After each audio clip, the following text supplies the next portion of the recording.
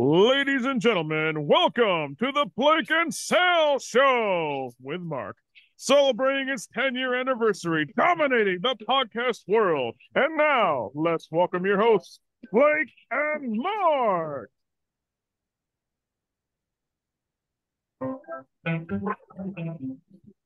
Mamacita, ¿dónde estás? ¿Dónde estás? And the toys and the woolly. Mamacita, always I look for him because it's Christmas Eve. I know that I should be the sleeping, but maybe far away. So out of the window I'm peeping, hoping to see him in his sleigh. Hope he won't forget to crack his castanets. Hello and welcome to the Blake and Sal Show with Mark, episode number 487. I'm your host, Blake, and I'm currently actually popping my run sheet up on a box of Ninja Bread confetti cookie. Ninja Bread confetti cookie. It's actually gingerbread men as ninjas. So I'm currently popping up my run sheet on. Merry Christmas, everybody. Let me bring on my co-host. First of all, the biggest podcasting Sal is not here this week as originally planned. He's off dealing with some husbandy stuff right now. So he'll be back in a couple of weeks. I'll fill up on the schedule in a little while. I'll be doing next month. And the dog started working as we're starting the show, so that's always fun. Let's bring on my actual co-host, the man with legend, the guy in charge of his music this week for the opening of the show. Mark, Dad, how you doing? Doing well. What are we opening the show with? We are opening the show with the song Don't Estás Santa Claus, which is a song I rarely hear during Christmas time. And the only reason it came back to me is the Amazon commercial. I'm going to say, this is the year that that's being overplayed. Would you rather have a hippopotamus for Christmas? No, I'd rather not at all. Thank you. But well, there you go. I needed to do that now because the song was over. There you go. The song was only 2 minutes. I had to give you that now. So since Sal's in here, we do have a special guest co-host today. I'm on my own against the walls. The pressure's building, but no, I will never fall. Instead of crying, they hear me roar. And now I see that I'm way better than before. I never needed you at all. Think of your down. I'm gonna watch you fall down. I'm taking large now. I never needed you at all. Think of fall down. I'm gonna watch you fall down. I'm taking large now. I never needed you at all. Let's bring on my beautiful wife, a social influencer and Peloton famous, Mandy. Welcome to the show. I'm not sure who you're referring to, but you can just call me the person who placed a reservation for Friday. There you go. By the way, but when I say my run sheet was hooked up, I have it literally on the box that we got for CJ. The CJ got for St. Nick today. It is Ninja cookies sitting over here. I meant that quite literally. So not only does it double as a wonderful treat, it doubles as a holder. Well, I thought it was funny that we thought it was cute that it was two houses and two ninja gingerbread. We thought that was adorable, right, honey? Yes. Yes. And they're called Bert and Ernie. I'm going to guarantee you, once CJ names them, that will not be their names. I'm going to guarantee that. So, anyway, let's get into things. Let's start right away. Honey, you want to read Sal's part in our intro? Yes, sure. Sure, awesome. Help the show and find all the podcasts you can find the show and on podcasts we work on at theblakeandsalshow.com. Mandy. You can buy their t-shirts, stickers, hoodies, and more from their TeePublic store. Click on the TeePublic link on their webpage or go to TeePublic and search The Blake and Sal Show. Hey, do we have our Blake and Sal Show with Mark gingerbread houses in yet? Not all items available. Thank you, honey. By the way, you can also get your Nadine and Mandy show stuff there as well, by the way, for those who don't know that. So let's go to break. We'll be right back.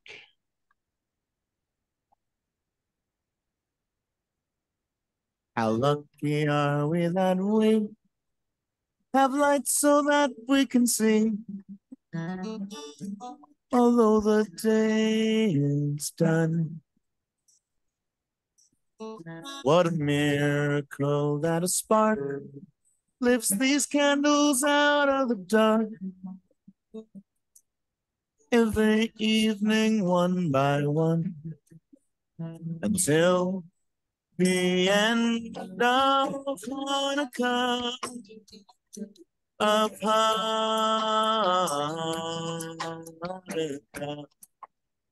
Want to make sure I wished our Jewish audience out there a happy Hanukkah, as it has started as of when this show drops. So I figured I'd break out the Bare Naked Ladies version of Hanukkah Blessings, which not gonna lie, I never actually did this song until the Bare Naked for the holidays album. So I always try to play this on the show. I missed it the last couple of years because, well, I think between scheduling and the fact that I don't have holidays on our calendar anymore because there's just too many of them, I just kind of missed it the last couple of years. So there you go. Let me make sure I did that. All right, quick plugs. First of all, Mandy's book, children's book, I Know I Am, available at all books. Places you can buy books, Amazon, Barnes & Noble, and Arrowhead Publishing, available in English and in Spanish. And you can listen to the Nandy and Mandy show, available on all podcasting platforms eventually when they get back to their show. It will be in 2024. Promise you all. Fair enough.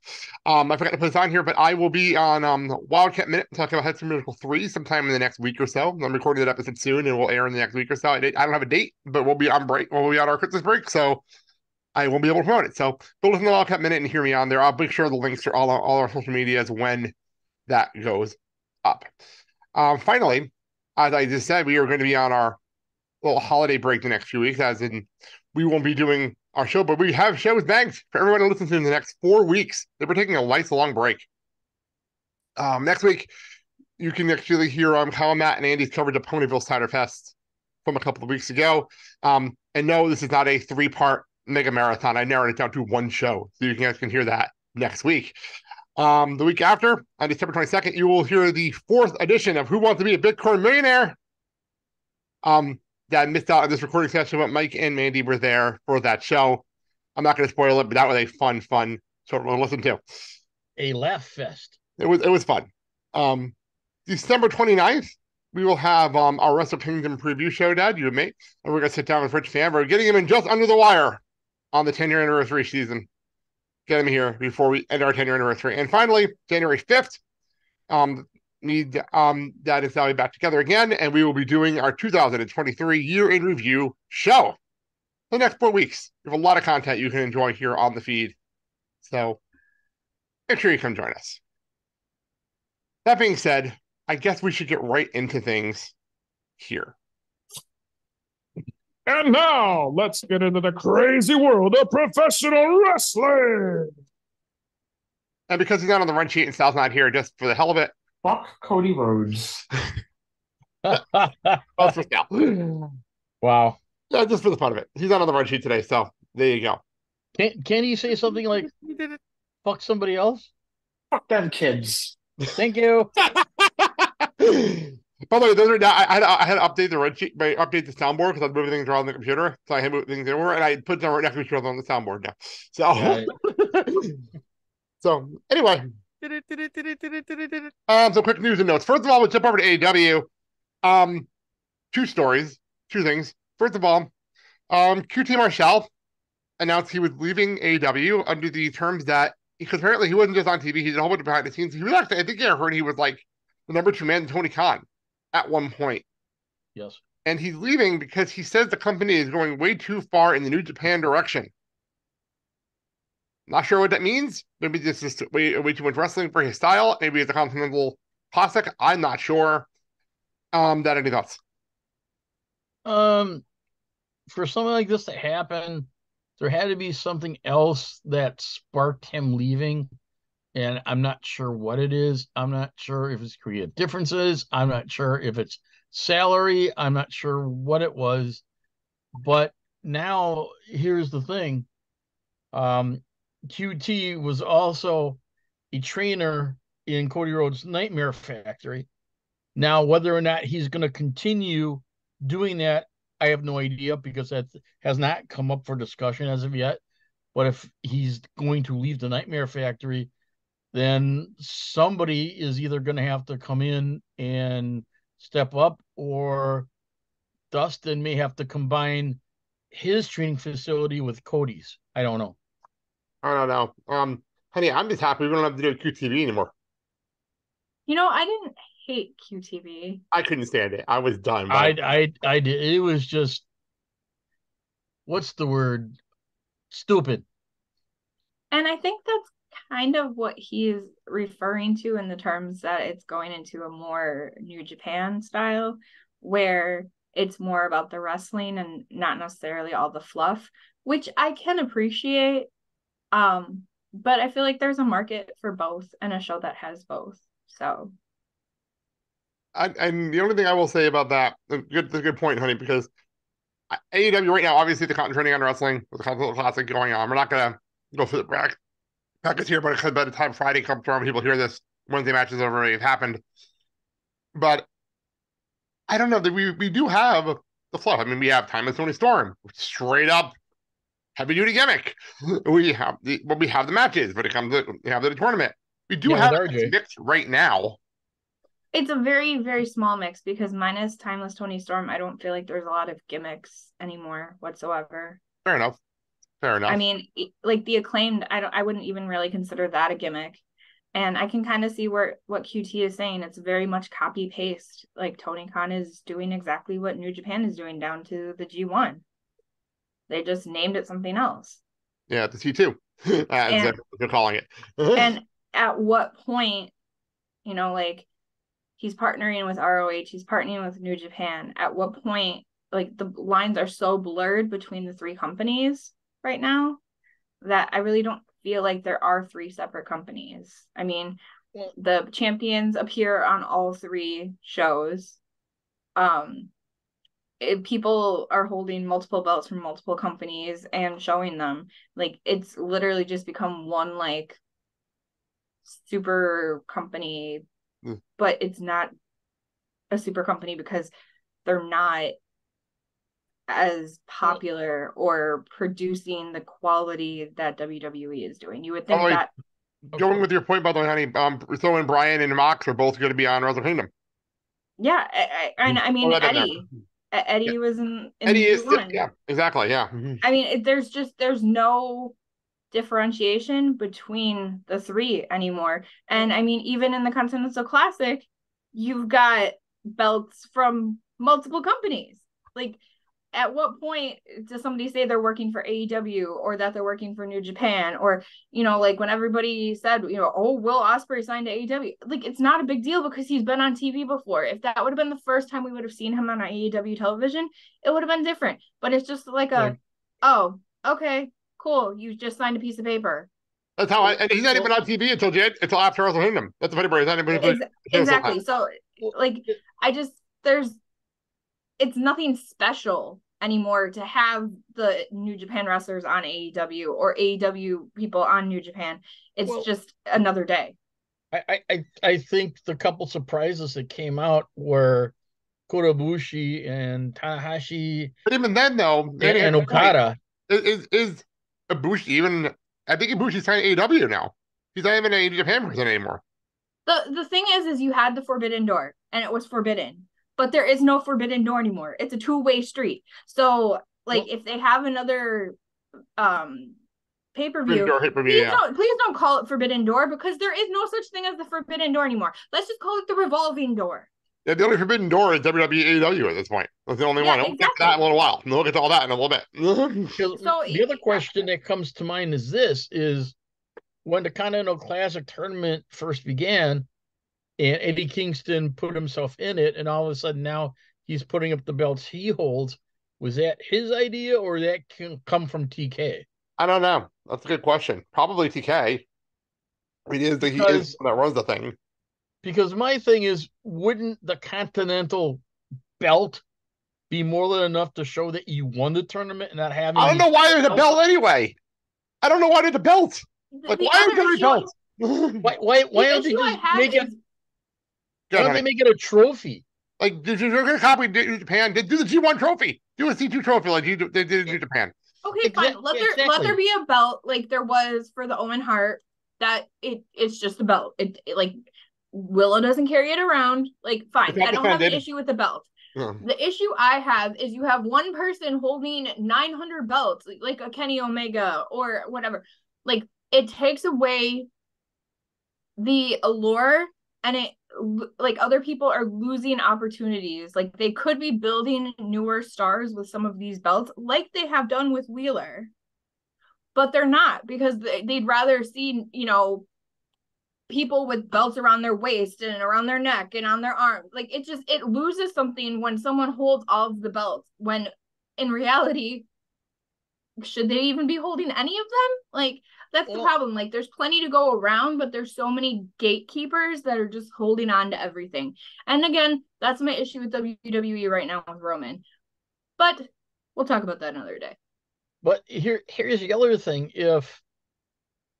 And I'm talking to the New Japan Strong belt.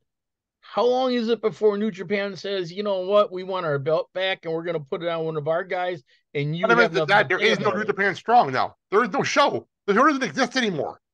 No, but New Japan can take the belt. I understand what you're saying, but there is no show. If there was a TV show, that's one thing. There's no show anymore. The show doesn't exist anymore. The show's over. So the belt doesn't mean anything. Right. So then, if that case, why you have it on the table? I agree. We're saying the same thing. So give it back to New Japan, and they can basically create another belt for something else. Not everything needs a belt. Like, I understand. If people need to hold up their pants, they can go to Walmart. They don't need a title belt. The funny part is, the reason New Japan had show strong belts is because they had a TV show. Right. In America. That doesn't exist anymore. Like, why do the TV show? It made sense. Like, that's like saying, why don't we have a belt for Collision? Don't put that out in the universe. Don't put that out in the universe. Well, I'm figuring if you put a belt on for Collision, that maybe the Collision... Don't put that out in the universe. Stop. Not everything needs a belt. I'm saying if you put a belt for Collision, then maybe Collision will go off the air or something. Anyway, other thing I do want to just bring up, we talked about this a couple weeks ago, about the Ric Flair signing with AEW, that he's not actually signed with AEW, which still might be one of the funnier things I've read in a long time. Tony Khan said he's not paying Ric Flair. AEW is being paid by Woo Energy Drinks, the company that Ric Flair runs, like owns, to get Flair on television. So technically, Flair is paying them. So now that this is clear as mud, I don't know why Ric Flair decided to get into that type of industry. Was it easy money against The Rock and Mr. Paul? Logan Paul. Yeah. I don't know. I think it's weird, but I think it's hysterical that he's paying them to be on television. That is the most Flair 2023 thing I've ever heard. So that basically Flair is paying himself. Woo! Yeah, I think it's absolutely fucking amazing. It's as funny as Sting going off on a tangent about a 75-minute match and just saying, I don't care about that after going off on a tangent about it. It's one of the most random things. So how long is it before we see commercials for Woo? It's all over the show. It's literally on the graphics on the show every week. I'm talking about besides the show. Well, that's all that matters to us. I don't give a fuck about commercials. We skip them on Collision most of them because we're at home on Saturdays most of the damn time. All right, quick over to WWE. Before we get to the big story that I know Mandy really doesn't want to talk about. Actually, you know what? Let's get to the last. The funniest story of the week came, and Mandy sent this to me because I have to put it on here. WWE had to pull all their Yeet merchandise because they tried to trademark it, and they couldn't trademark the word, not because it's a word that's stupid to trademark. No. There's an independent wrestler named Casey Scott Huffman that already owns the copyright and has owned it since 2021. So they So what we have is someone in WWE Creative that failed to do due diligence on checking on this first and decided, let's put the merchandise out first. Pretty much. So That is, honey, any thoughts? I know you sent it to me. I thought it was hysterical. I think it's funny, but at the same time, like, how did anybody copyright Yeet? It's like saying, Go ahead.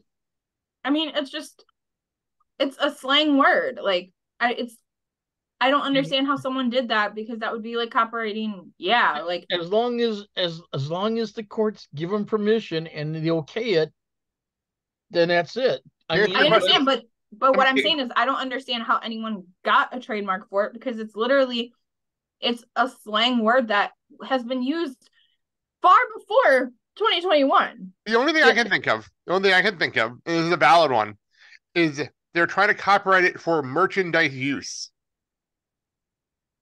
And someone already did that. That's probably what it is.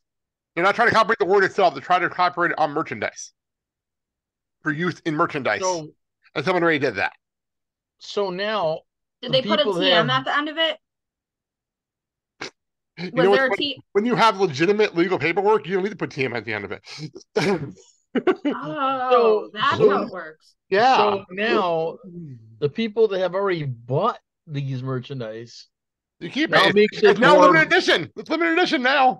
I was gonna say it makes it more valuable. So now when they put it up on eBay or something, they'll get more money for it. The next WrestleCon, it'll be all over the place. Those shirts will be everywhere during next WrestleCon for like $45-$50. So yeah, without a doubt. And the thing is that that particular wrestler would see Deal1ine. Exactly. So anyway, back to the two big returns that happened, and no offense to R-Truth, I didn't care nearly as much as Sal did. I did. I missed him. It was delightful. I don't understand why you hang out with Judgment Day. I miss little Jimmy. Bring little Jimmy back. What are you talking about? Little Jimmy's there. He's been there the whole time. For next to John Cena. Little Jimmy never left. Yeah. Thank you, honey. Anyway, the other big returns, the important one, we talked about it before Survivor Series War Games, was Randy Orton officially is back as a babyface wearing pants.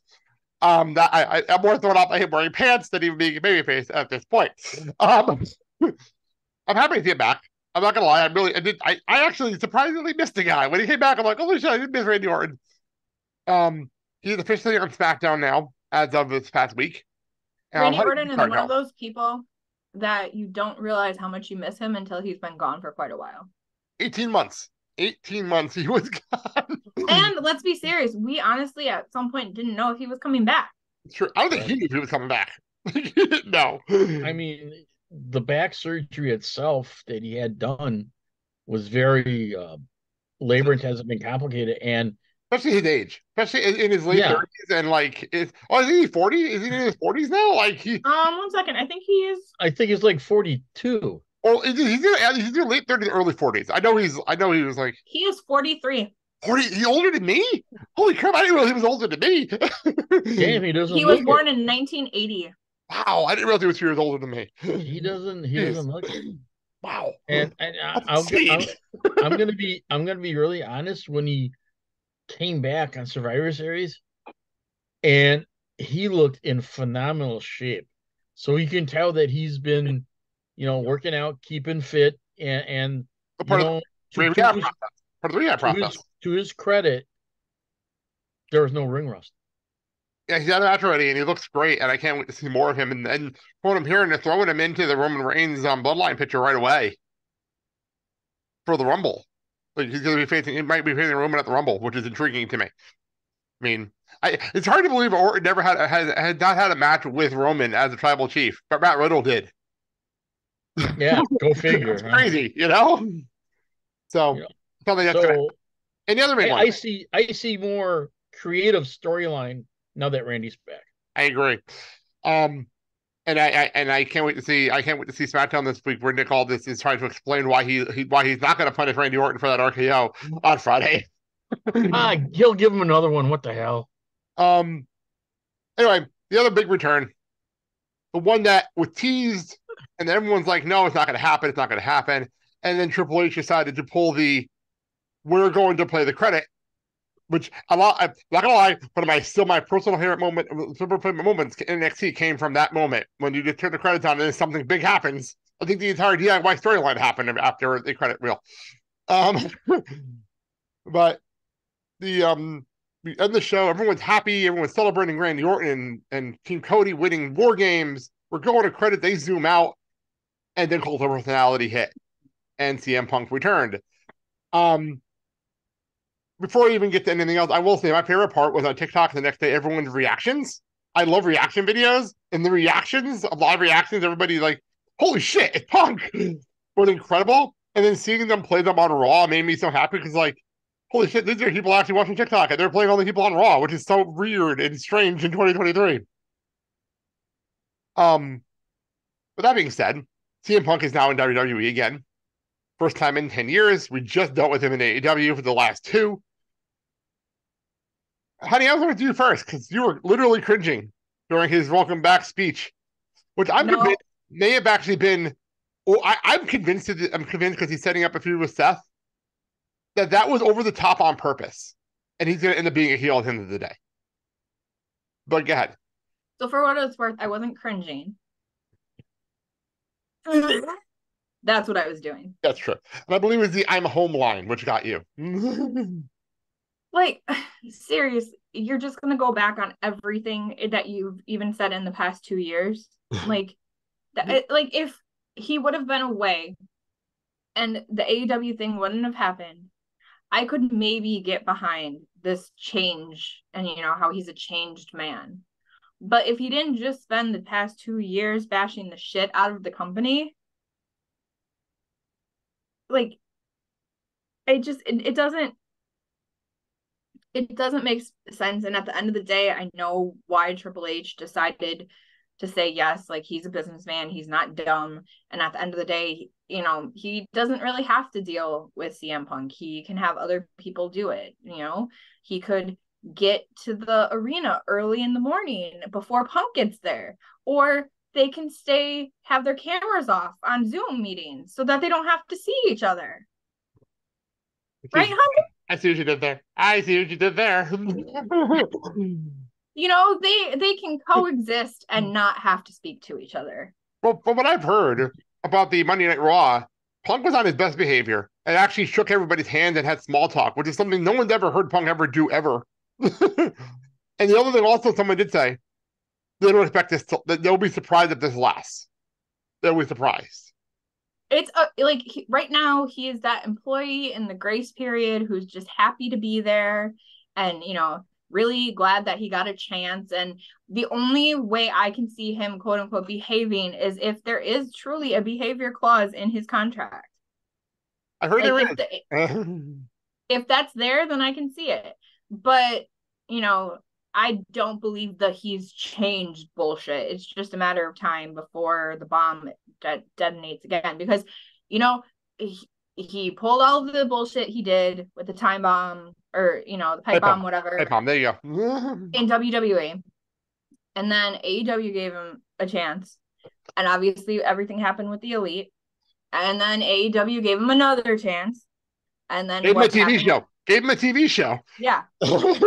They allowed him to take his ball and go to Saturday nights, and he still found a way to, I don't see Jungle Boy as being difficult. Like, I had never heard anything about him previously that was negative. And so obviously this man brought out something in him. And at the end of the day, when we line up all of the different examples, there's only one common denominator. And at what point does this person realize that the problem is them and get the help they need? But instead, they just block everyone for 11 months. And then finally, when they come out of the woodwork, they decide that everyone should cater to them. And that's not the way the world works. I'm sorry. And I am not disputing everything that you said. My thing is, and I agree with you that when Punk left the first time, okay, as he put it, was a toxic environment between him and Vince. Now, here's the thing. Was it toxic because Vince created it, or was it toxic because you created it? Because my thing is, he was trying to undermine Vince by talking to the younger talent and saying, you're not being utilized properly. You're not doing this properly. Vince is hiding you. Vince is basically not catering to you. And basically, when he feels that you've outlived your usefulness, he's going to discard you. So he's poisoning the young talent and undermining Vince's authority. And I think that's why it became a toxic environment. Here's the problem with narcissists is they will take a shit and blame it on everyone else. And their problems are now everyone else's problems because they're unhappy with their lives. So they decide to pick up and move back home. I mean to WWE. And we all have to deal with it. Oh my God. I'm taking down time codes. So during that little rant, but this is totally going on my personal TikTok page, by the way. So we do have. Hang on. I have to introduce our other guest that just came in during the rant. So hang on a second. Okay.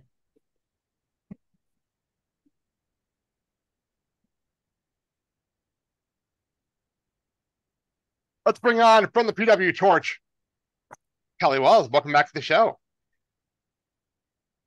How you doing? I was muted. Good start. I was gonna do my Okada arms, but I don't know how long I'll get to do that because Okada's not like a lock to stay in New Japan anymore. So I guess we'll find out. A lot of folks on the move. It's definitely a lot going on.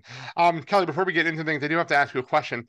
Who's the better co-host, Tom Stout or your friendly neighborhood duck? Oh, my duck, Brian. Yes, Brian. Listen, Brian's the only one here in the room with me, so he can hear me. He's over. He's right there. There's Brian. So I'm gonna say Brian. Got it. Okay. I had to ask. Right. So, okay, you came in right in the middle of us talking about CM Punk. If you couldn't tell by the weird conversation we were having. So, your thoughts on CM Punk returning to WWE since you just joined in the middle of the conversation? It has genuinely stunned me how many people did not know that he was a grifter before now. Every time Punk and Jericho do something that is purely like trashing their old company, build up, just talk like they're in the best place ever. It's amazing to me how many people are like, I trusted him when he said that about the other company. They are in pro wrestling, the one place where authenticity is like the world's hardest thing to find and is not necessary to the business. It's not necessary to be authentic. And then people get mad that people are in a business that is a grift, that is a work, and that they were worked by them. And it's only the guys who use authenticity as a gimmick, because Punk's authenticity has always been a gimmick. And they're shocked to find out that it's a gimmick. It blows my mind that is CM Punk has not changed. He's the same guy he's always been. He has always been this way. And it should not surprise anyone that he's in on the grift. But they bought into his character so well that it kind of shows how good he was at it.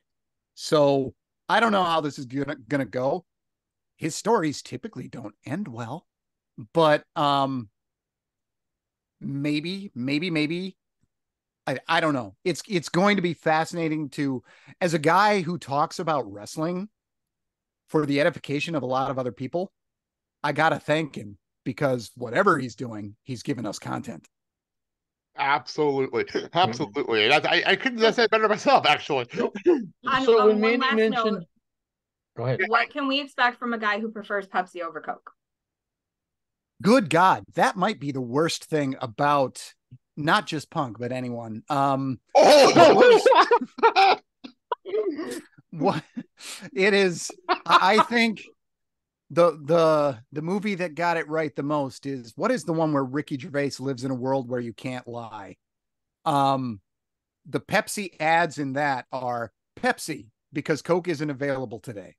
Yep. Because like that's the gag on Pepsi. I will say cherry Pepsi is always surprising in how good it is, because Yes.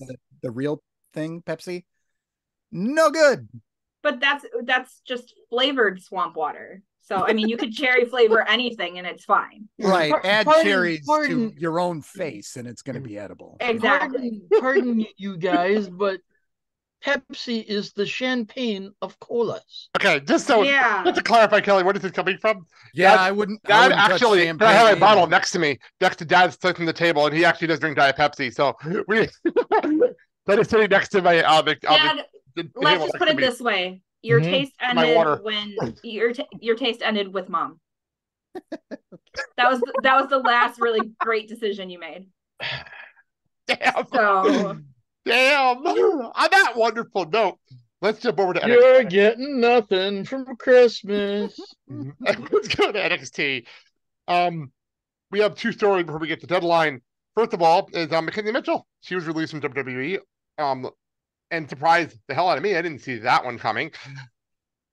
For those who don't know, because I said to Sal, McKenzie Mitchell it got released. He's like, who's McKenzie Mitchell? He doesn't watch NXT. He doesn't watch NXT. Yeah, I was gonna say he doesn't watch NXT. And I'm like, she's the backstage interviewer on NXT. She's fantastic, and she's married to Rick Joseph. And and that's still to this day completely blew Kelly's mind on the podcast when that happened on NXT. So, do we have clarification on why she was released? No, but she did. She's already moved on to something else. Like I saw on her Instagram, she's already moved on to something else. So good for her for having a backup plan already. There you go. Kelly, I know you weren't on PW NXT this week, so your thoughts on McKenzie Mitchell released? This move is absolute garbage, but I will say I'm trying to read between the lines, and I think that there's a pretty good chance it's mutual. I don't think that it does not seem like there's bad blood. It doesn't seem like this was like she wasn't. Part of the reason I think this is because she wasn't released with a bevy of other people. Like she wasn't released as part of a mass exodus where they're typically like, I'm sorry, you're just not good enough to make the cut anymore.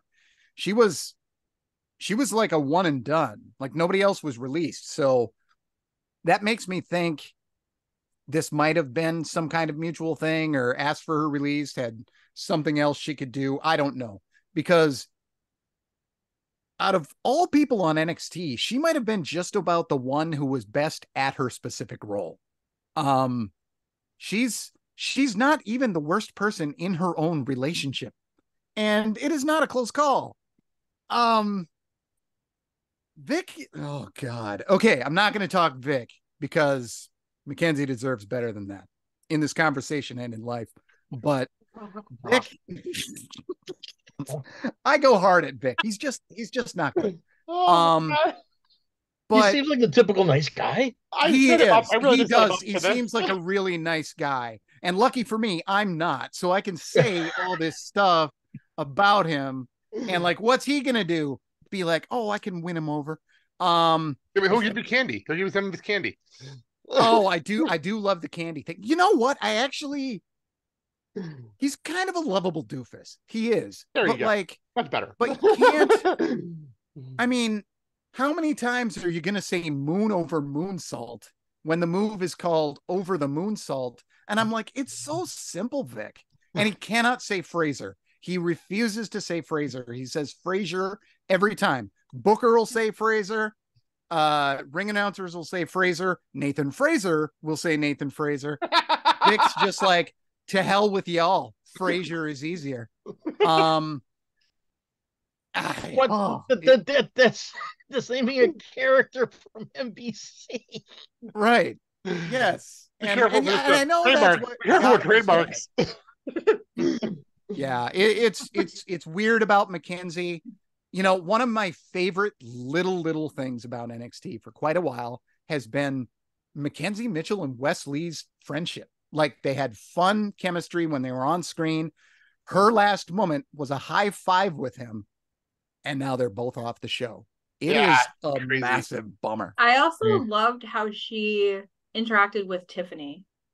Oh God, that was She fun. made Like Tiffany's she could have character. She feuded made with it. her. She made it. Yes. She made her character. She really did help her make that character. Yes. So no, it should be missed. It just was weird not having her on the show this week. It was just weird because we're so used to it. And Kelly Kincaid, no McKenzie. Like it just not the same. I mean, Kelly, she's not a McKenzie at all. And you got to have your own personality. But I think Kelly needs to be more interactive. I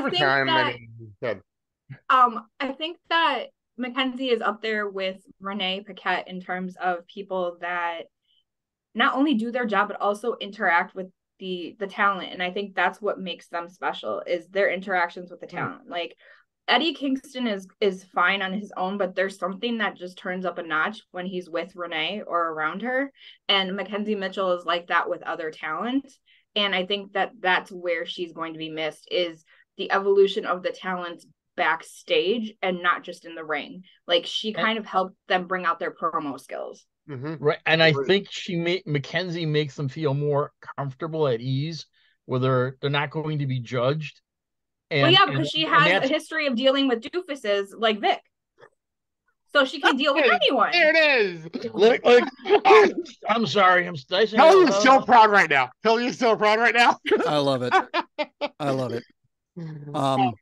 Yeah, I felt the same way with the whole comforting presence thing. Most wrestlers do not get into wrestling to act, but that's a big part of what they have to do, a form of acting anyway. So yeah, I've always thought that it's probably true that Renee and McKenzie are probably just such calming presences that like it to some degree you forget you're being filmed because you're just like talking to a friend who's on your side. And those don't come along that often. So you mentioned Wes Lee. We did find out on Tuesday that Wes Lee will be out for 8 to 12 months. He needs back surgery. No one saw this one coming. He walked in, he had a cane, and look at me like, is he have a cane? Like, why does he have a cane? It's kind of like a makeshift crutch. It completely threw me. I'm like, why is he walking with a limp? Like, what happened? Like, he was fine last week. Like, what the hell happened? And we find out he's going to be out for close to a year.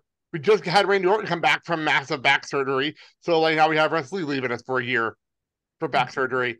Was it something that happened during his last match or something that was just aggravating and finally it got to the point where he had to have surgery? I don't know anything. Kelly, do you know any details? Because I don't know what we told on television. I don't know anything else.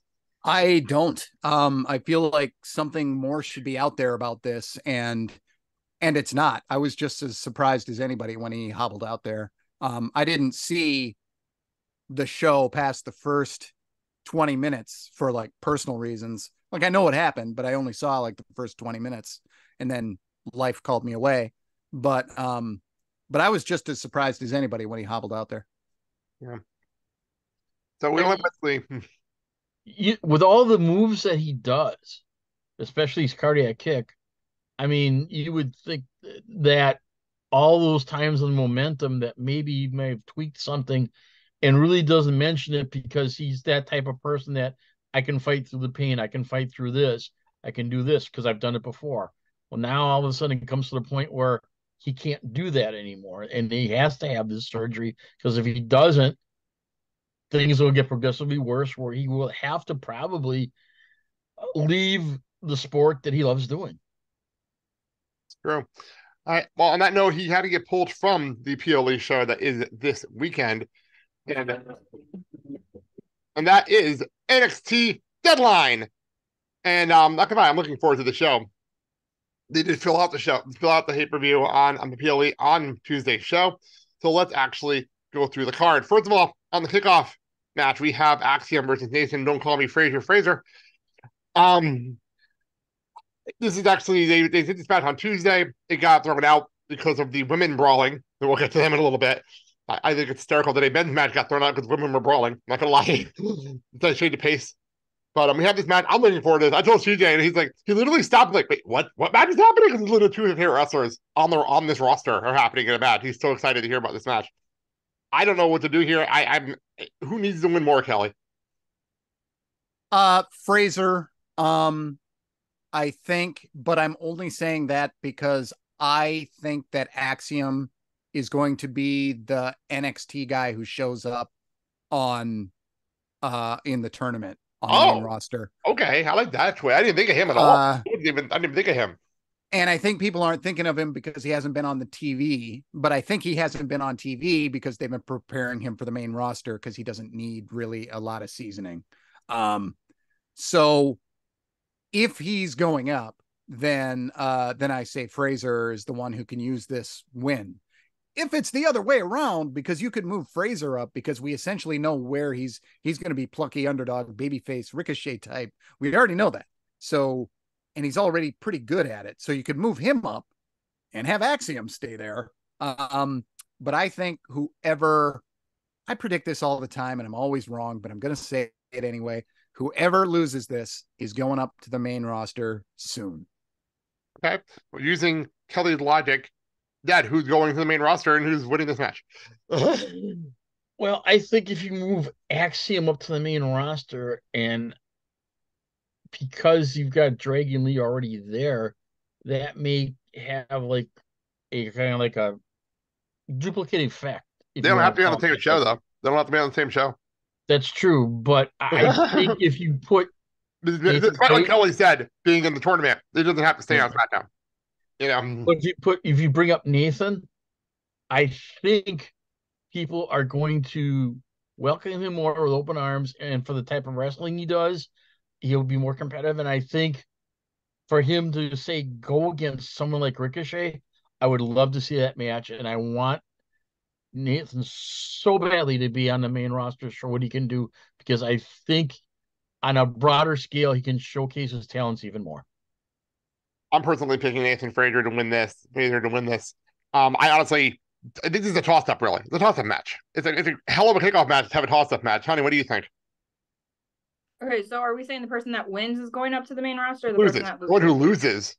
I'm using Kelly's logic. The loser goes to the main roster. Okay, I think Axiom would be going to the main roster because the other thing that we need to keep in mind is that Nathan is dating Thea, and typically they like to keep couples together. I know it's not the biggest thing, but that, and I also think it's just Axiom's time. I think he's kind of done everything he can, and I think there's a lot more that Nathan is capable of in NXT. All right, then. On to the main show is something. This is going to be the opening match based on what was said at the end of NXT. Carmella Hayes versus Lexis King. I don't care about Lexis King at all, so I don't care. But I'm hoping, I have a feeling King's winning this match. I don't care about him whatsoever. Kelly? Excuse me while I continue to ruminate on the fact that Nathan Fraser and Thea Hale are together. I pay no attention to this kind of stuff. So that was news to me. I got you on that part. Yeah, that you just broke that news to me. I did not know this. Good for them. They're both very pretty and they're both very talented. So that's cool stuff. I didn't know that. Hayes it's something else that you kind of have to keep in mind too. Like, are they going to split up couples? Like, that's something you got to think of with Cora and Braun too. Oh, they're cute together. As for Hayes and King, I don't know why I didn't figure out that this was going to be on this show. The real story is Hayes and Williams, and we'll get there. I wondered what they would do with Lexis King, because it's clear that they, character-wise, like the story's built in. You could take this character on paper and make him a main eventer. The problem is the guy just ain't. He just isn't. I wish that he was. I want him to get there. I've been saying this since he debuted.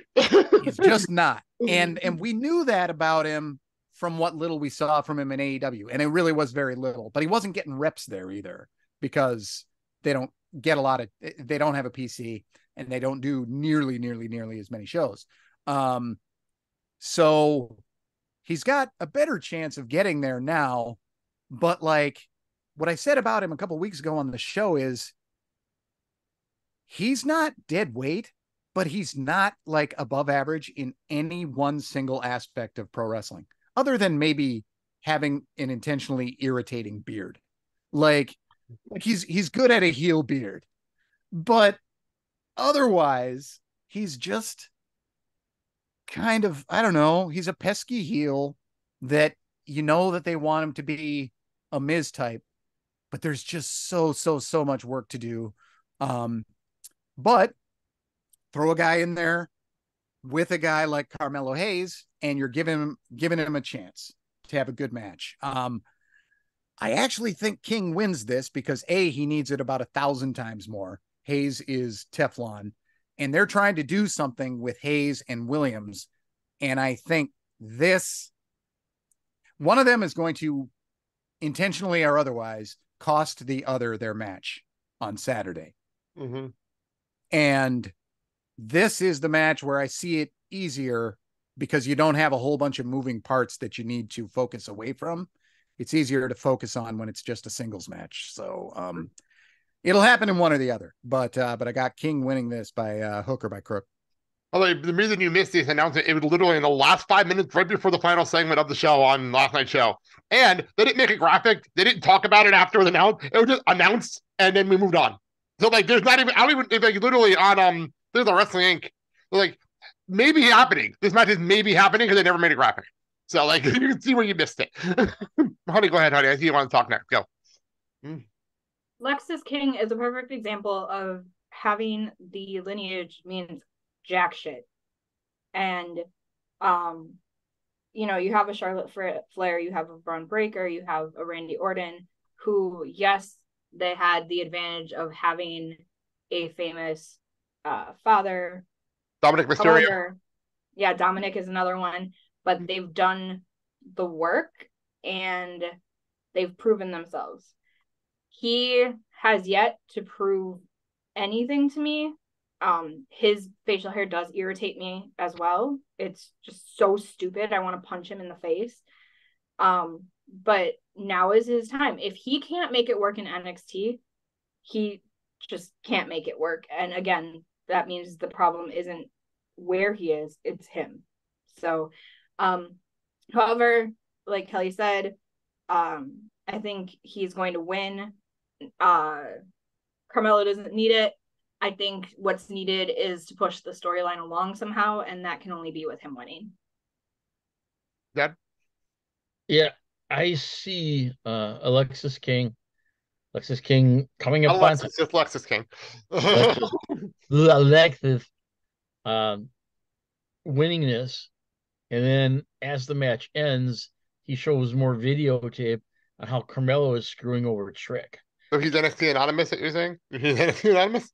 Yeah, I mean, he's not really not denying that fact in storyline. And NXT Anonymous, he's like Stevie Turner, and I'll be very happy. So, I mean, he's going to cause more friction between Carmelo Hayes and Trick Williams, and then the truth will come out, and then you're going to have Carmelo play a role that hopefully he will be comfortable with, and that is being the opposition for his friend Trick Williams. And we'll get more into Trick in a little bit. Next up, match that was announced last night. I'm actually excited for this match because this has been going on for a while.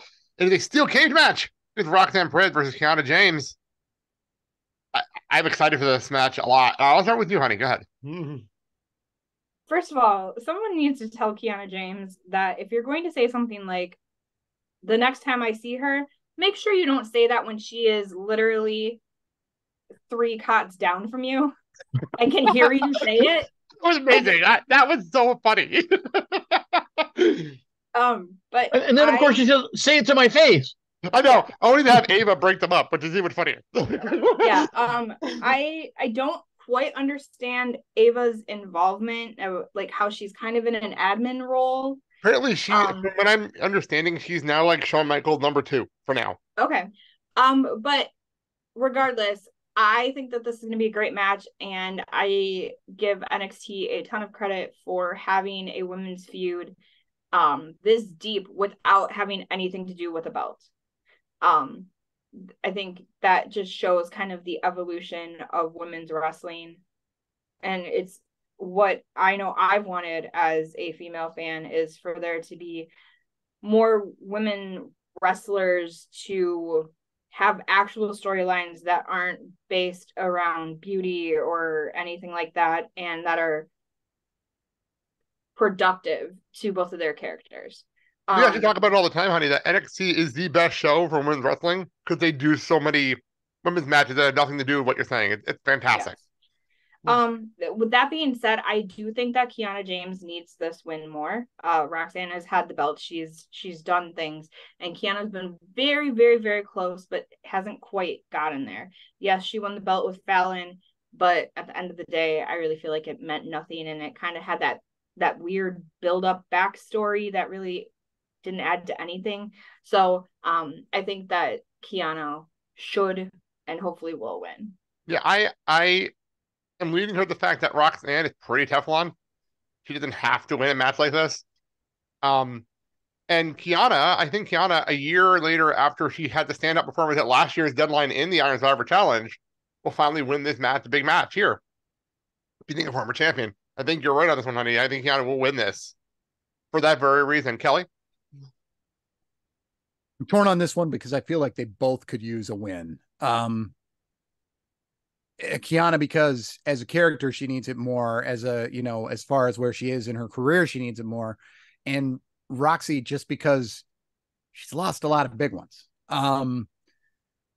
So I don't think she needs this much less than Kiana. And I also feel like Roxanne's character has somehow become less defined, while Kiana's has become more and more and more defined and clearer. I too like it when they do secondary feuds with the women. I remember the first time they had one on a pay-per-view. I think it was Candice LeRae versus Io Shirai. And not only was that match on the show, but it was the best match on a stacked show. It was awesome. Awesome. I remember that. I was like, the match that you could have not even booked ends up stealing the show. And, you know, the fact that those women went so hard probably is no surprise because they know they're representing women's wrestling. So they know they got to show up, show out. And then opportunities befall them and their fellow woman.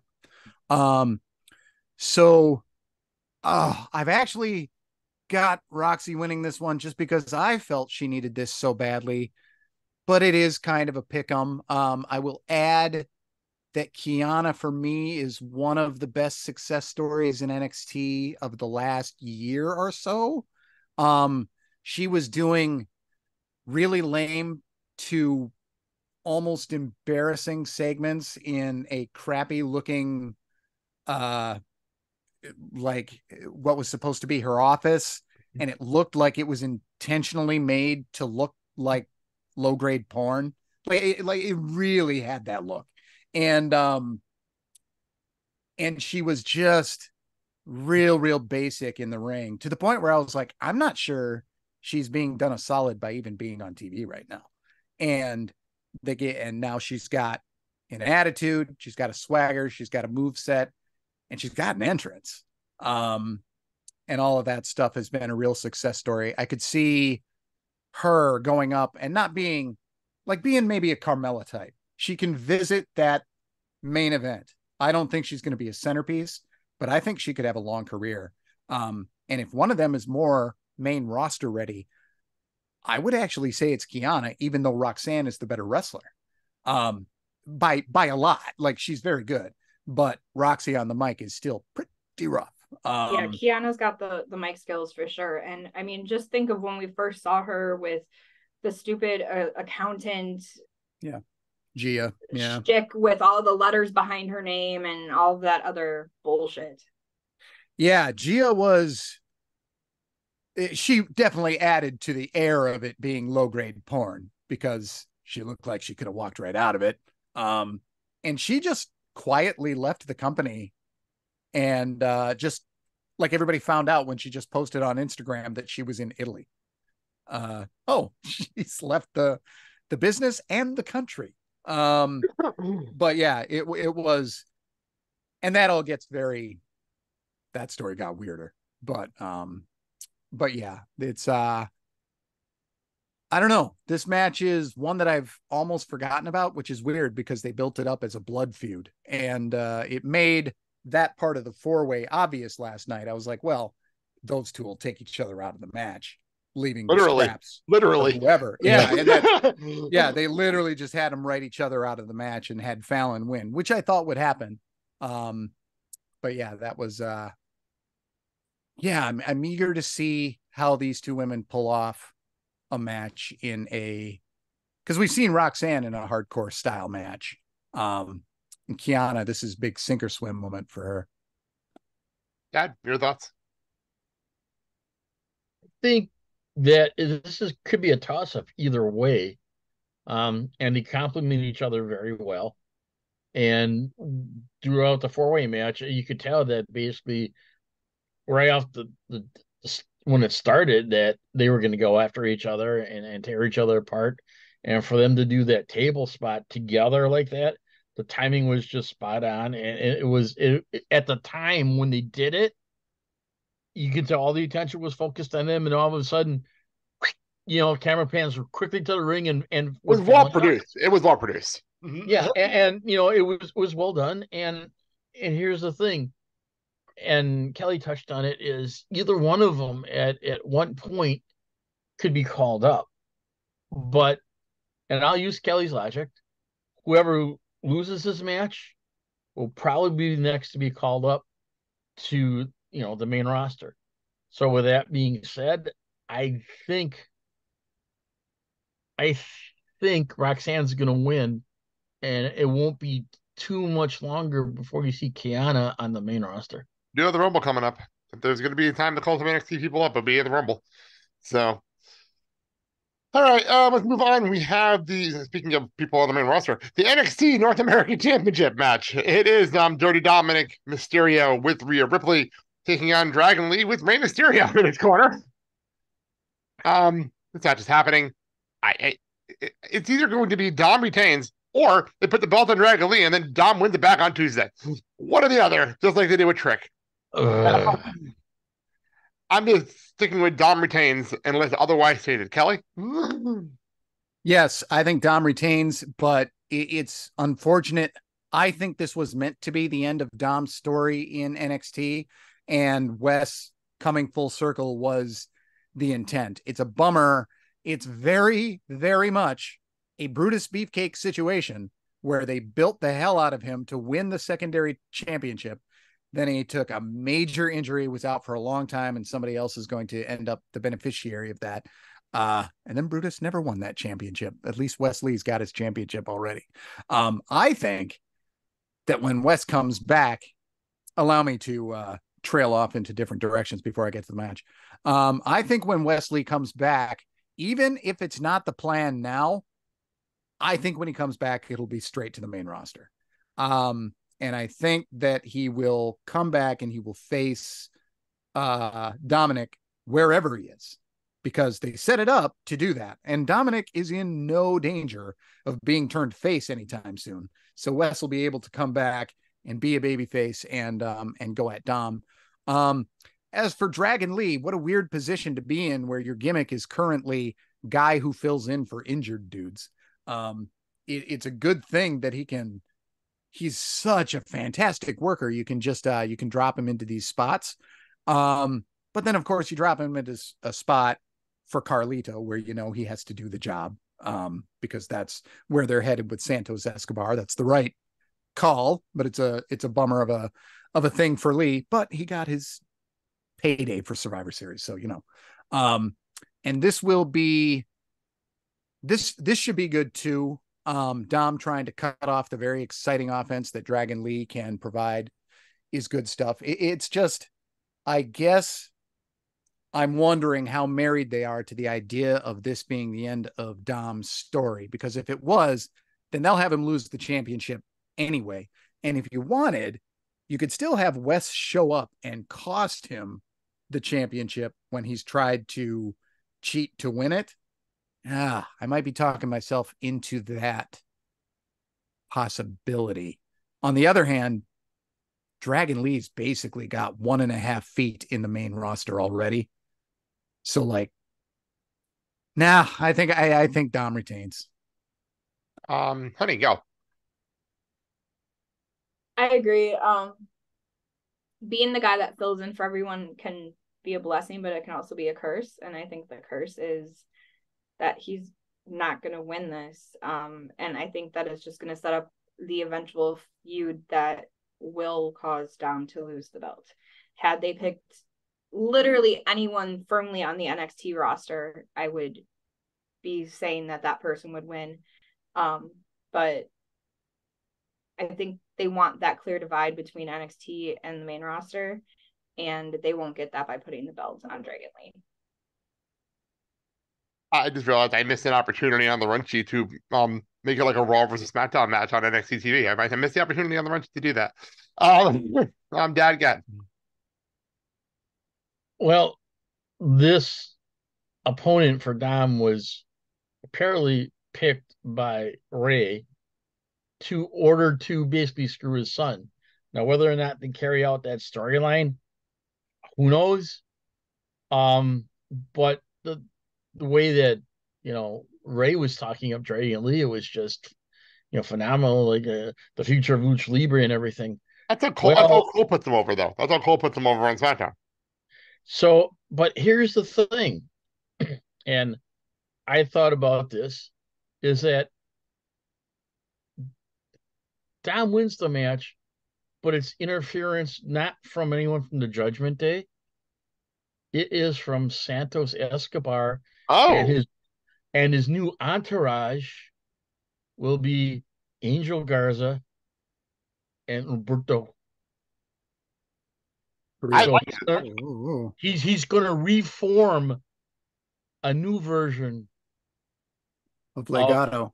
Yep. I like that idea. I mean, we were talking about that. We were talking about that right when they had the Santos Dragon Lee match originally. So I didn't even think about Santos.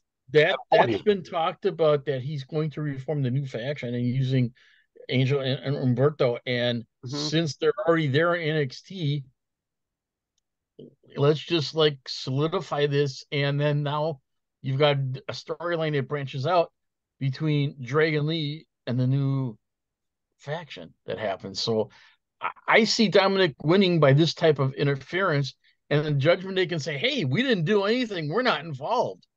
Well, Rhea will be there. Rhea already she won't do anything. It'll be another person or another people that will do it, and they're not going to basically say the Judgment Day paid us to do it. They're going to do it because out of spite, because they have their own feud with Dragon Lee already. They have their own feud, right? Because Santos was already have that heat from Ray, and now he wants to solidify it by doing this. You saying that this is the future of Lucha Libre? I'm going to show you he's not. All right. Next up, NXT Championship match. It is Ilya Dragunov taking on Baron Corbin. Never thought I'd see the day where I'd actually look forward to a Baron Corbin title match, but they're telling a hell of a story here. The end of NXT this week was great. Like, I thought the NXT this week to set this match up was actually a really, really well go home segment. If this wasn't Shawn Michaels and Triple H running the show, I would totally see Baron Corbin winning the title here. 100%, totally see it, and then having Ilya win it back like at WrestleMania weekend. I don't see that happening here. I see Ilya Dragunov retaining and moving on to somebody else. I actually can almost see Baron Corbin returning to the main roster after all this. Kelly, what do you think? Yeah, Corbin's in this spot where you can put him in these matches, these championship matches, and he does a perfectly good job of selling them. All the story beats are correct. Everything's good on paper, but nobody buys that he can win. Just no one. And the reason they get away with it here is because this show isn't sold on a championship match. This show is sold on the Iron Survivor Challenge. So that's why when the Royal Rumble comes around, you can run Brock Lesnar versus Hardcore Holly, because that's always the match people go to that too. That's always that match. I've done it. I've gone to that one myself probably 20 times.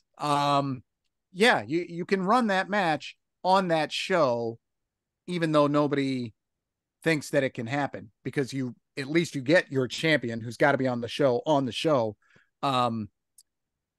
And you're not sacrificing somebody that's a bigger priority on a show that people already want to watch for a really cool gimmick match, a really cool one. So yes, kudos to Baron Corbin to finally winning me over. I really, really fought it tooth and nail, but he is really quite good at his specific role. But without the proper build, I don't know how much you can plug him into that spot anymore and have it be believable. He might be more at the plug him into the secondary championship level status at this point. Honey, go ahead. I without a doubt agree. Even on the fact that I like his character, and I never thought I'd say that. But we also need to give the man credit for coming back from Happy Corbin. Like, you're not wrong. You're not wrong. And I think like a lot of people just kind of forgot that happened. I mean, I would like to, I just can't. But the growth is definitely there. He's taken a gimmick that made him the laughing stock, and he's kind of made us forget about that. But I feel like he's always going to be the person that just comes up a little bit short, and that's what's going to happen on Saturday. That good. Oh, I never thought I'd say this, but I would have to give the nod to Baron, only because the way the storyline is set up with him has been very solid. Going through his past personas and characters. And now he's kind of gone back to a little bit of the lone wolf, but only it's more redefined and more, I guess you can say, in a calmer type of personality, where he doesn't get excitable. He gets loud, but he doesn't get excitable. And you saw it how he's trying to push Ilya's buttons last night, and you noticed that he didn't get overly excited, and he kept relatively calm tone, and the way they're presenting that character is good. And he's pointing out a lot of things with Ilya about in the personal life, about how things aren't going well and how he should do this. So maybe because of, if you're talking like morals and values, you got to give a little bit of the edge to Baron, and hopefully that Baron would win, so he can go back to his family and rethink how things are going and see what happens from there. So I would have to say that Baron would win the belt. I'm sure to think you misunderstood the main event segment on NXT, that it was the opposite was supposed to be taken from that. The opposite was literally supposed to be taken from that segment. Well, if you go by storyline, this would give Ilya the chance to kind of go correct his mistakes that Baron has pointed out. But he's fighting for his son. I understand that. The one thing I want to say, though, is two things need to happen. Like, Baron not only needs to deserve/earn winning the belt, but there has to be a real reason to take it off of Ilya. And whereas maybe one of those things is happening, whereas Baron is finally showing us that he deserves the belt, there's no real reason to take it off of Ilya. And especially so soon, because we have to remember he hasn't had the belt entirely that long either. So, and for the build up between him and Carmelo, I think taking it off of him this early would be, it would kind of would be detrimental. Yeah, it would fizzle out everything that they worked towards in him winning it. Because the way I'm looking match feud they had. Because the way I'm looking at it in this aspect is, you take it off Ilya, you put it on Baron, and it's not like you're putting it back on Carmelo or putting it on Braun. You're putting it on Baron, and okay, he's not probably going to be there for the long haul, but you're putting it on someone different, and let's see who's going to challenge Baron to take it off him. Putting it on Baron Corbin is almost the equivalent of when Dolph Ziggler beat Braun Breaker for no reason whatsoever, and then Braun won it back. Well, that's what it feels like to me. Let's see where the storyline goes to. I mean, if they're going to end it, then Ilya won. If they want to continue it and branch out, then Baron will win. Yeah, I'm just saying that sounds like to me. Okay, let's get to the headline matches of this show. The Iron Survivor Challenge matches. Let's start with the women. Tiffany Stratton, Last Legend, who, by the way, looked freaking insane power slamming Otis on Tuesday's show. Damn it. Blair Davenport, Kylie Jordan, and Fallon Henley. I'm excited for this. Kelly, I'm going to throw it to you to explain to everybody, to remind people, what the Iron Survivor Challenge match rules are. So all I've got to do is remember what they are. Okay. So, it's funny. I tune out when they start talking about the rules because I'm like, I know the rules. And then I'm trying to think about it and I'm like, well, I kind of know the rules. I should maybe be paying more attention. So everyone has a number that they draw. You come into this one by one, first two, obviously. And there are intervals between each entrant, but you're trying to score falls. And those who are early in the match, the idea is they've got the most time with which they can score falls. But the later you come in, the more you can take advantage of people who have been fighting all the way through already. And then whoever's got the most falls at the end of a predetermined time. And by the way, I'm not saying the time amounts because I don't remember them. That person's the winner. These were booked beautifully last year, just unbelievable to the last moment where Grayson Waller had won. He got way up in the face of the camera and you could see all four broken bodies behind him, like all dejected because this bastard won. It was just an awesome final shot to the show.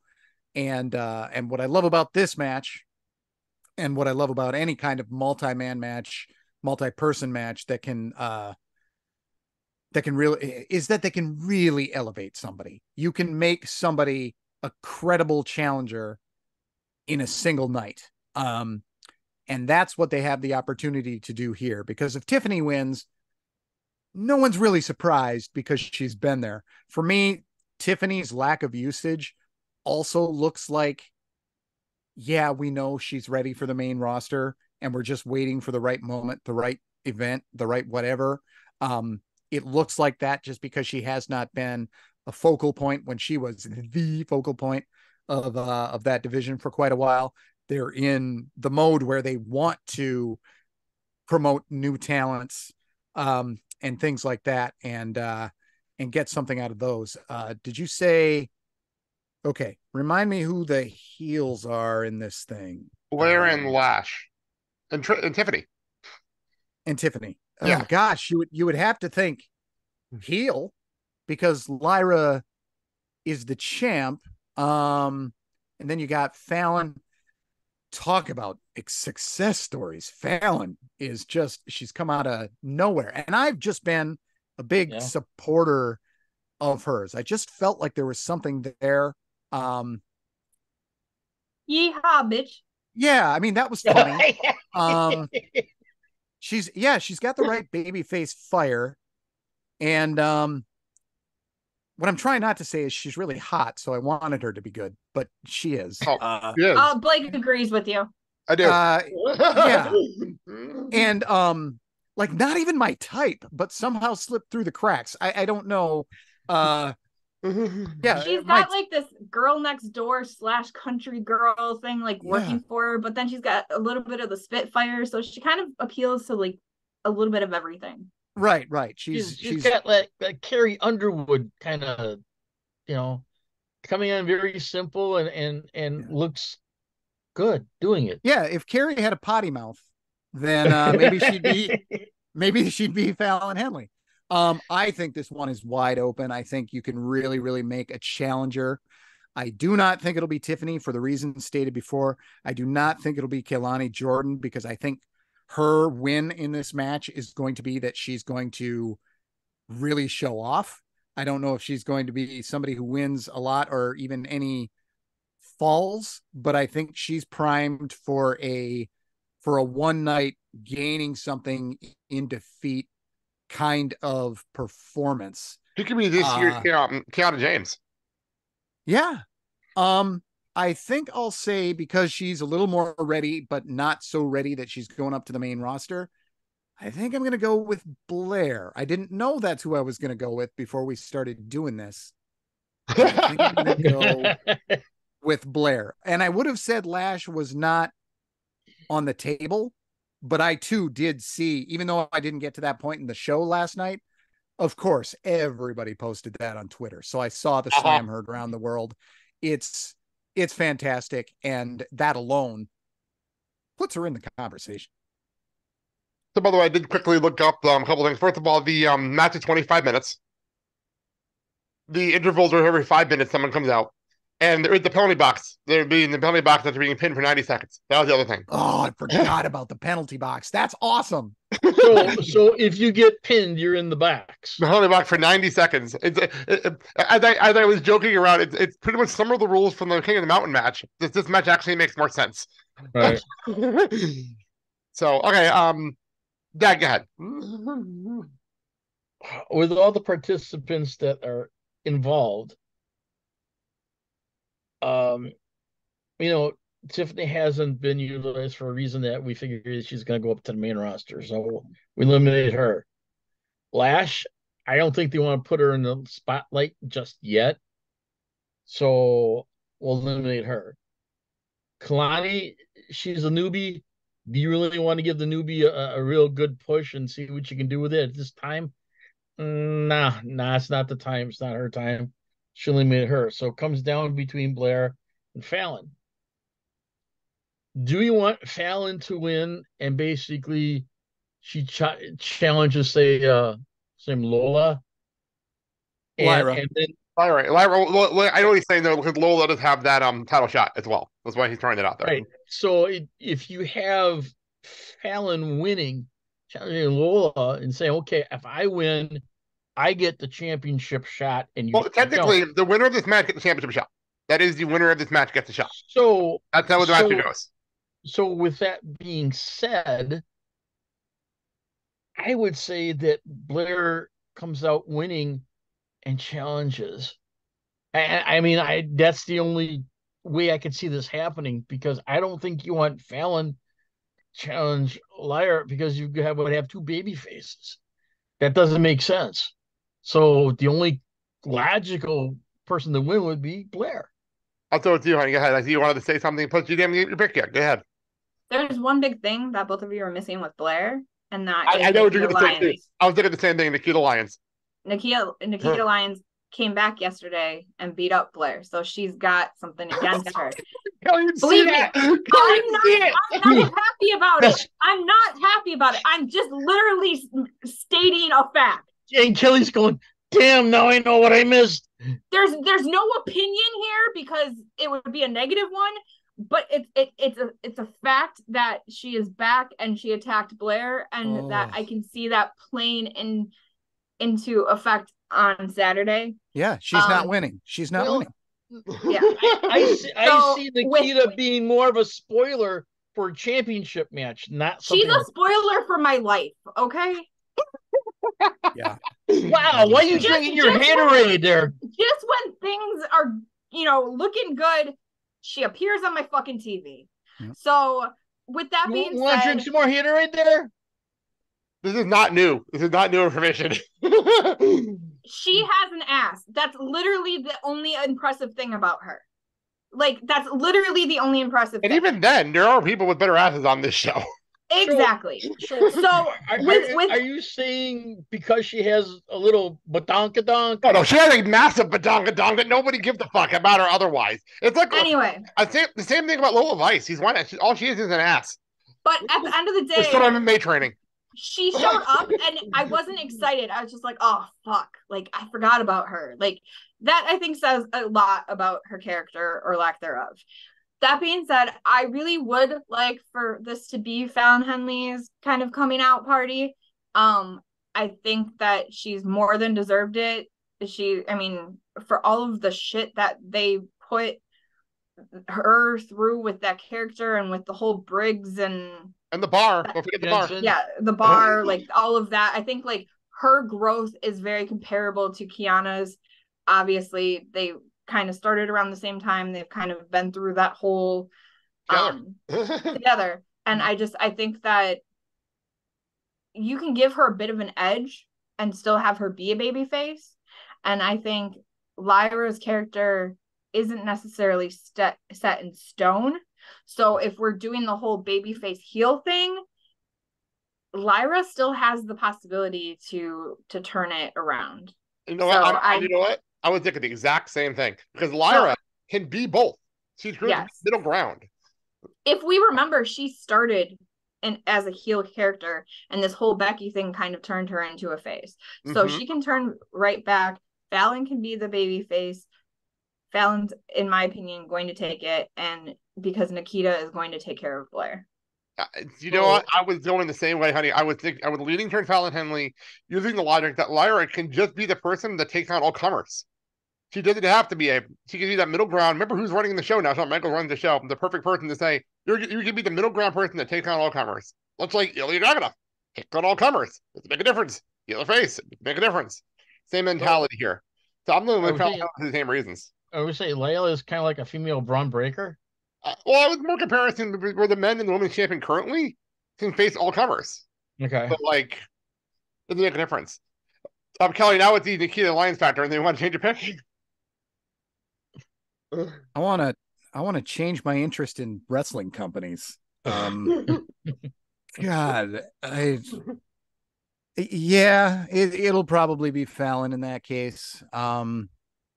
But you could put Blair over and then have the continuation, of course, be Nikita costing Blair her championship match. I'm just Vic says, oh, the women's division is about to get a whole lot better. And I'm like, no, the fuck it is not.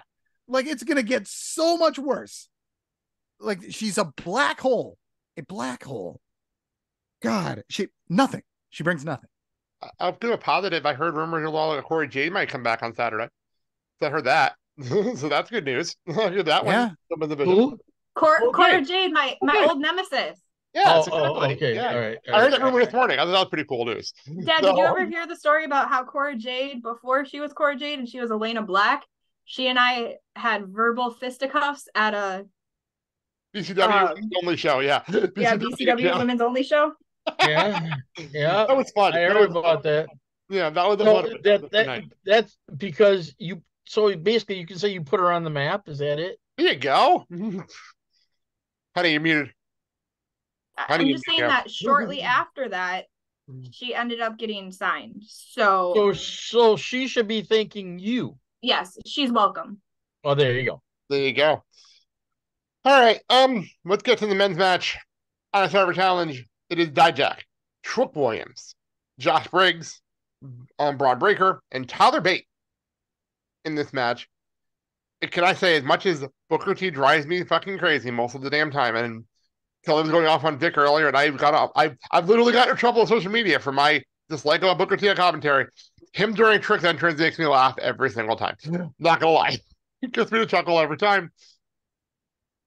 I don't know where to go with this yet, so I'm going to Kelly first. Go. Sorry. I'm getting over Nikita. Are we on men's? The men's. We're on men's. Yes, we're on the men's.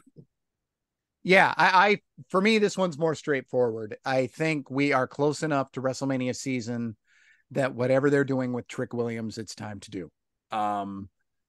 I think that this is his moment here. I think that everybody will get plenty of shine. Tyler Bates, like, I would say 4, maybe 5 years overdue to go to the main roster. He should be there, and yet somehow he is still not overly well defined.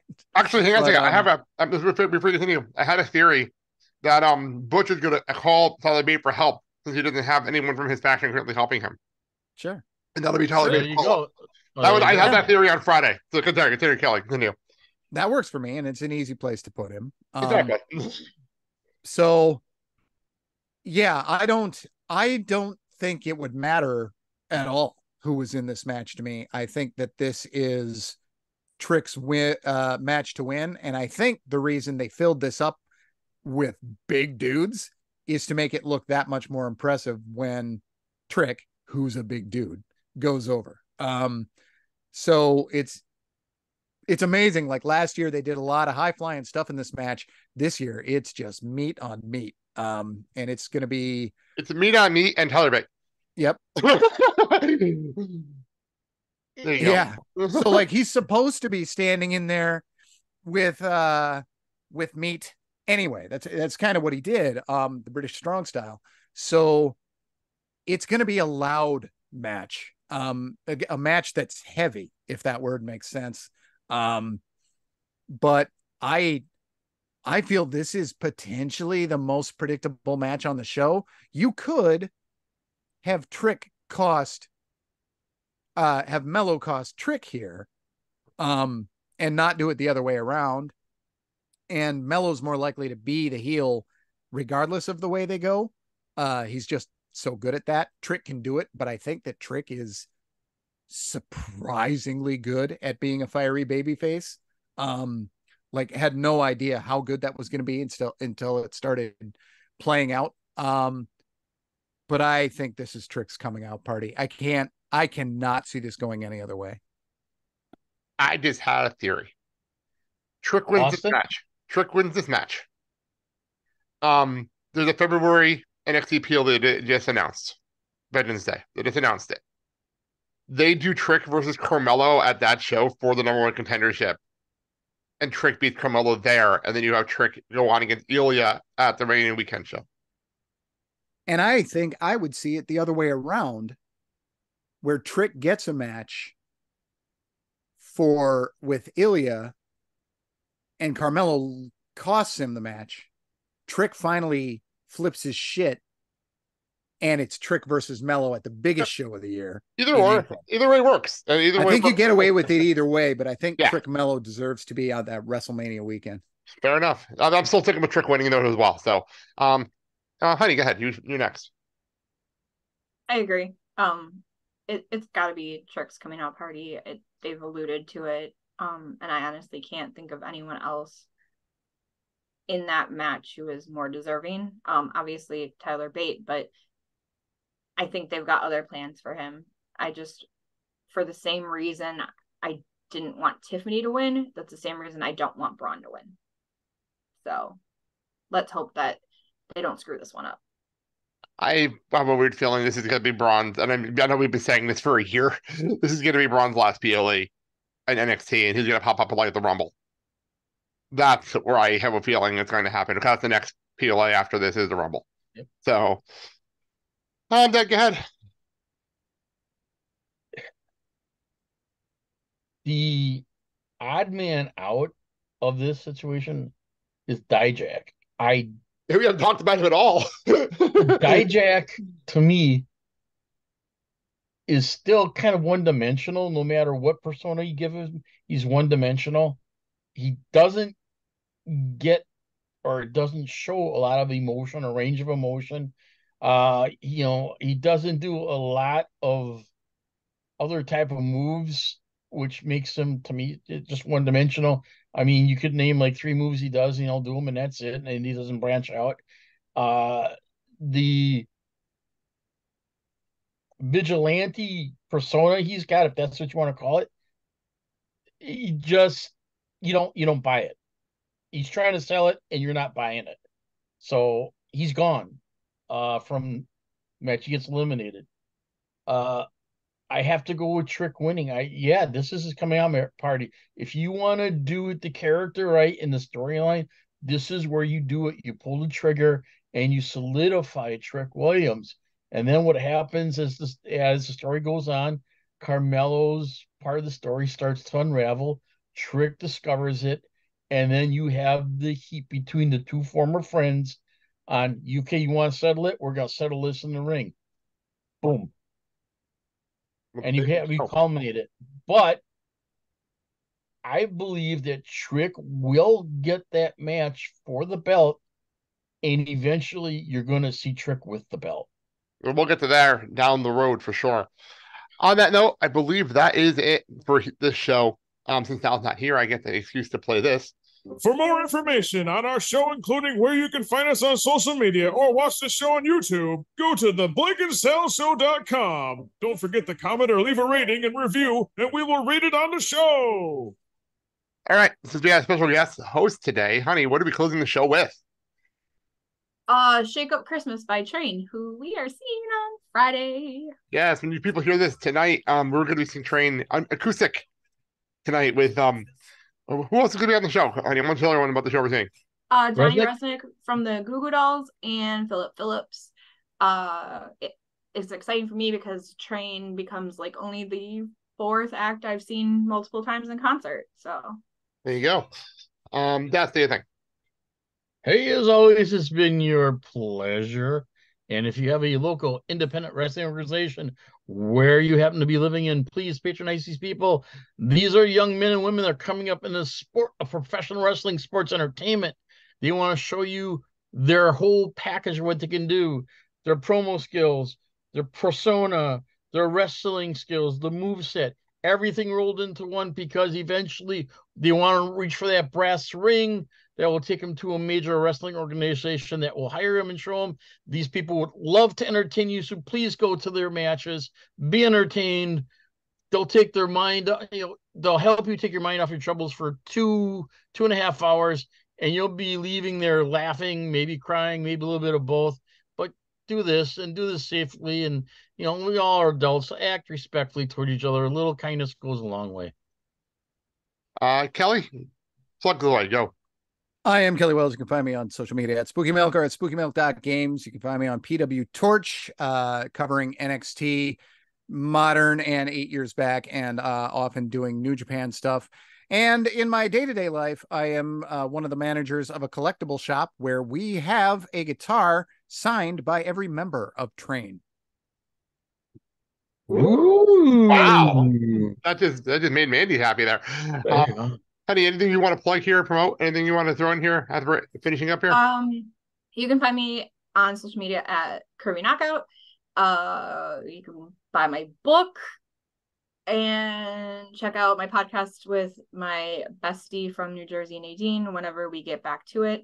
This was a special treat because I actually had a break in my busy year end for finance. So you're welcome. Well, thank you both for coming on. And me, you can find me mostly all over the place when I'm walking around, shopping, doing things. I'll talk to you. Never stays home. Never stays home. If you're not at Walmart or the pharmacy, you will not see him. So there you go. With that being said, Blake, wrap us up. Yes, that's what I'm trying to do. Next, well, thank you, by the way, both of you, Kelly and Andy, for coming on today. Next week, as I announced at the top of the show, start our Christmas break shows. We will have the coverage from Kyle, Matt, and LAS and Andy. Talking about the 2023 Porterville Cider Fest. That being said, let's get out of here. Let's go enjoy our Christmas break. Was the duck's name Brian? See you later, Brian. Bye, Brian. I'm Blake. Quack, quack. I'm Blake. I'm waiting for Dad. There it is. I'm Mark, and that's Brian the Disco Duck. And you've been listening to the Blake and Sal Show with Mark. Have a good day, everybody. Quack.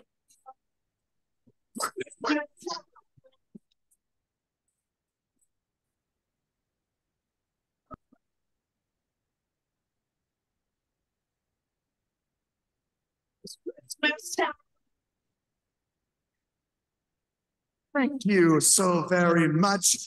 Goodbye. Mwah. And good night. Bye-bye, bitch. Fuck them kids.